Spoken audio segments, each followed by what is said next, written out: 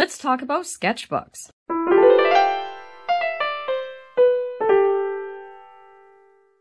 This video is not sponsored by any of the companies mentioned. Hey there, welcome back to my channel. If you are new here, my name is Shanna Rowe Jackson, also known as Caution Artist at Play on social media. I am a fine artist who likes to work in a variety of media, and on this channel, we like to talk all things art. Everything from art supply hauls to reviews to tutorials and different tips and tricks involving pretty much any art topic that I can think of. So if that's something that interests you, feel free to hit the subscribe button and stick around so that you can join the fun. Okay, now let's talk about sketchbooks. I am going to be addressing 5 different things that I think you need to consider when you are getting ready to buy your next sketchbook. Today, I am working in my Jane Davenport art journal.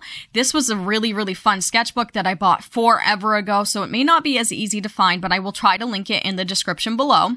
And I am using the Caran d'Ache Studio Gouache pans, and they're very convenient, very fun. And I'm just painting some hosta because it's winter here, and I don't like it. I want something green. And so I'm painting some hostas from a photo I took over the summer in my yard. And so let's get down to what we need to think about when we're getting ready to buy our next sketchbook. The first thing that I like to think about is the paper type. This is very important. What kind of artist are you? Do you like to work with mixed media like I do? So like you need a paper that can hold up to a variety? Or are you a pencil artist so you need something smooth that can still handle enough layers so that you can blend and get the depth that you want? Are you somebody who works with watercolor so you need something that's not going to buckle? This is very important. So you want to find a paper that can handle any type of medium that you plan on throwing at it.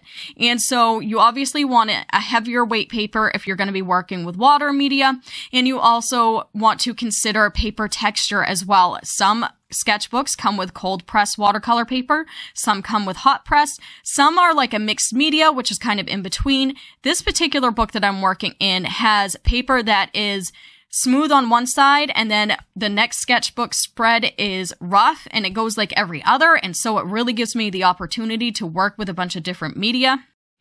And so these are all things that you really want to consider. If you work with markers, you want something that is made specifically to work with markers, because as we know, markers will show through more easily.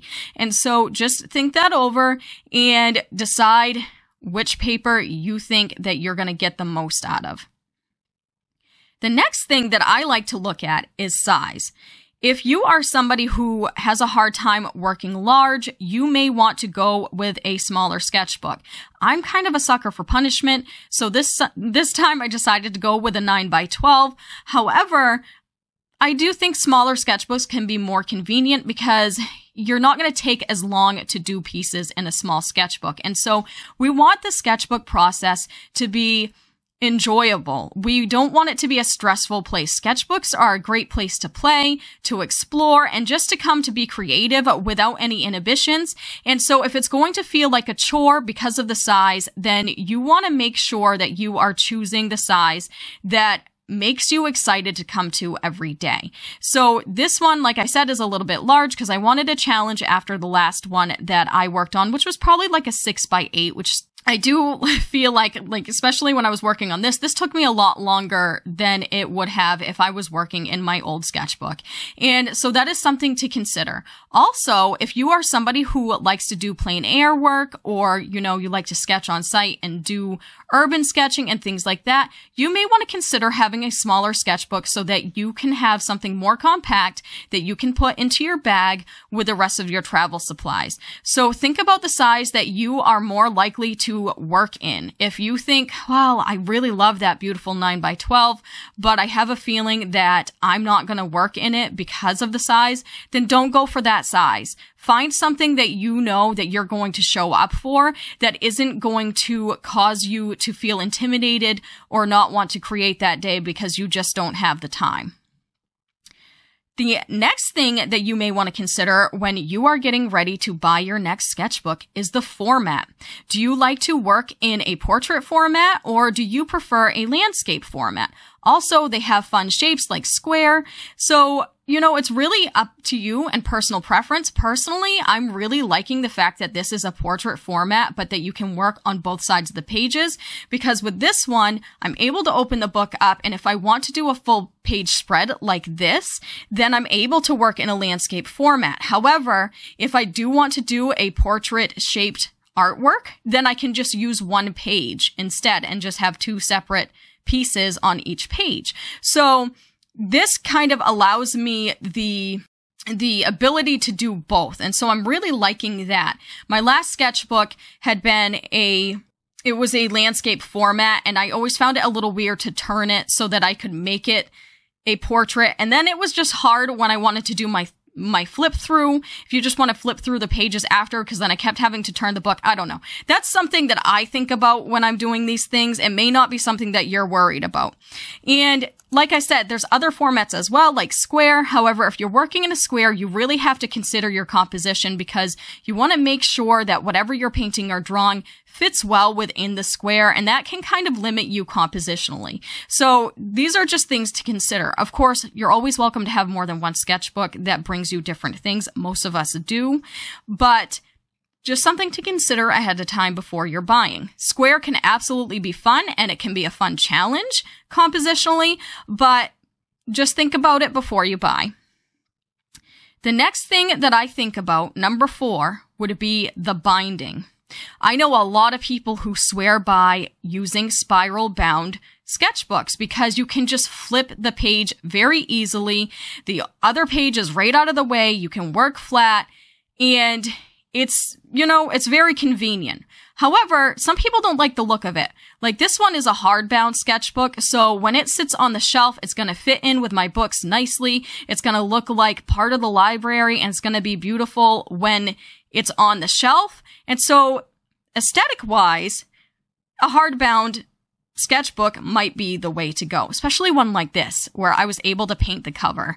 And I do have a video for that on my channel if you want to see how I designed this cover. I had a blast. But again, this comes down to personal preference. Something else to consider when it comes to binding is, does the sketchbook lay flat? This one lays really flat for me so far. I'm not very far into it, but so far it has laid very flat for me, which is very convenient, because you don't want the pages flipping over on you when you're trying to work and getting in the way of your hand, especially me, I'm a lefty. You also don't want them to flip closed before it's dry or anything like that. Plus, it's like just working on a regular painting. You don't have to worry about it. And so a lay flat is usually the preference of many artists. So kind of look into that, especially if you're buying online. You can look up reviews of different sketchbooks ahead of time and see if they lay flat, if that is something that you are concerned about. Okay, so number 5 is the extras.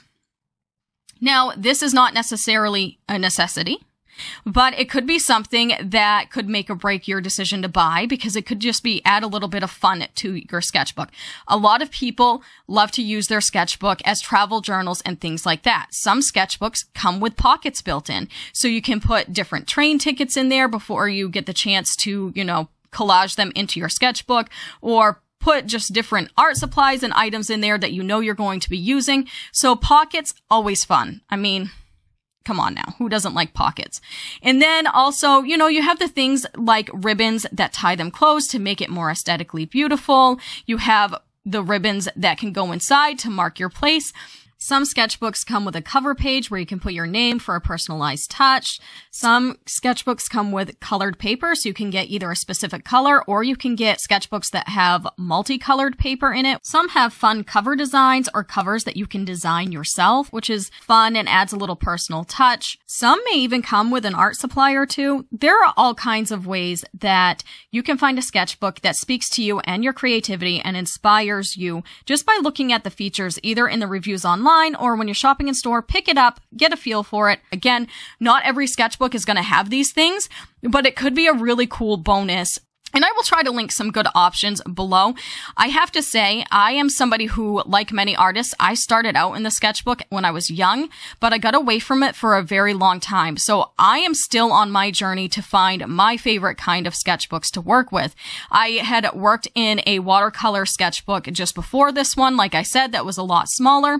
Now this one has the mixed media paper that I'm really, really enjoying because I work in a variety of media, as I mentioned. So this one is in gouache, but I've already worked with marker and colored pencil on a couple of the other pages and some watercolor on my first page. And so I really am just exploring again. I am just now starting to regularly work in sketchbooks again. And so these are things that I've been thinking about as I have been trying to get back into sketchbooking, if that makes sense.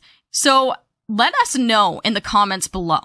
What are your favorite sketchbooks to work with? Do you have a sketchbook that you go back to and buy over and over again and time again? Those of you who work in sketchbooks regularly, let us know because, again, I'm always curious about new sketchbooks and things like that because obviously, eventually, I plan on finishing this one and I may move on. And I did look this up on the Jane Davenport website because I couldn't find it on Amazon anymore. And it looks like the price has risen. And when I bought it on Amazon, I could have sworn it was considered a mixed media sketchbook. But on her site, it's considered a watercolor sketchbook. And it talks about being hot press, which I think is really weird because this has a mix of cold press and hot press textured paper in it. So I'm not sure if it's the same, but I do have to say it has risen in price. So I will link that in the description below. But it is kind of pricey now. And so I don't really know what happened there, but I do love it. But because of the price hike and things like that, I'm not sure if I'll buy it again or not. We'll have to see once I'm done. But yeah, so let us know what your favorite sketchbooks are below. And I hope that these 5 tips have helped you kind of think about what you want in a sketchbook. There are so many different options in the stores that it can be really hard to make a decision. And so really it comes down to what kind of artist you are, what you want to do in your sketchbook. If you want to be experimental or if you want to do finished pieces, all these things are kind of factored into your decision making. But I hope that this video has helped you so that you can make a more informed decision next time you decide to invest in a new sketchbook. All right, so we are nearing the end of this piece. I hope that you have enjoyed watching this.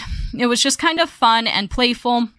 And it really made me feel the summer vibes again, which I need since it is so snowy out right now.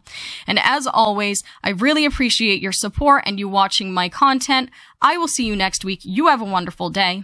Bye.